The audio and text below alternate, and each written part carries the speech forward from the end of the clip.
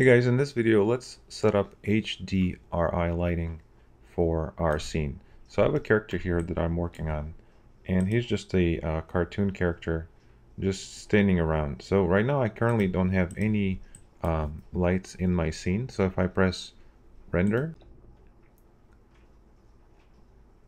you can see that it's just black. You can stop the render at any time by pressing escape. So how do we set up HDRI? So first thing you want to do is download a file from the web. So let's go to the web, and in Google I'm just typing in free HDRI, and I'm going to click on this first link here. Go to HDRIs, and let's go ahead and download some that we could use for this example. So maybe grab a couple that you like. I'm going to just download them as 2K. And if you want to be more dramatic, maybe we can create a couple that look kind of different. Alright, so once you have your files, jump back into Maya. And now let's just simply go to Arnold, Lights, and let's go ahead and click on Physical Sky. Now when I click on Physical Sky, I have this sphere that's being created, and you can see in your attribute editor that Physical Sky has some attributes already set. So now if I press render, there will be some lighting, but it's not the file that we just downloaded. So instead of using this default one, let's go ahead and plug in the one that we just grabbed from the web. I'm going to right click on color and break my connection. Then I'm going to click on color again, go to file,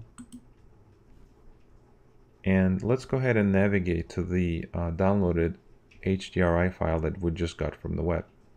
Alright, once you find it, you will see that it comes in, and you'll be able to rotate the character 360 degrees, and the HDRI file will be plugged in. So now if we just simply press render,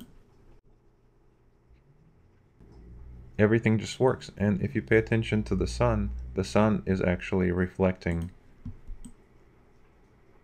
just like in the file, just like in the map. So it's actually using an actual true environment. It's taking the environment and it's creating the shadows based on the HDRI file, right? So that's cool. So this is a good way to create really cool renderings if you're interested in also including the background of the file.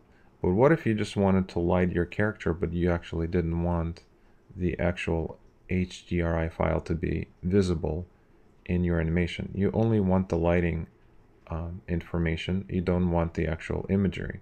So to do that, all you have to do is make sure that your sky dome is selected in the outliner, and then in your visibility in the attributes, just turn down the camera down to 0.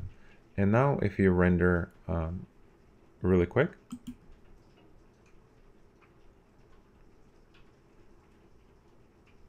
you will see that all the lighting information from your HDRI file is present, but there is no background.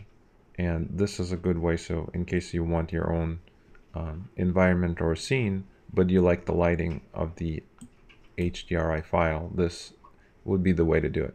So I hope you found this useful, and I'll see you in the next video.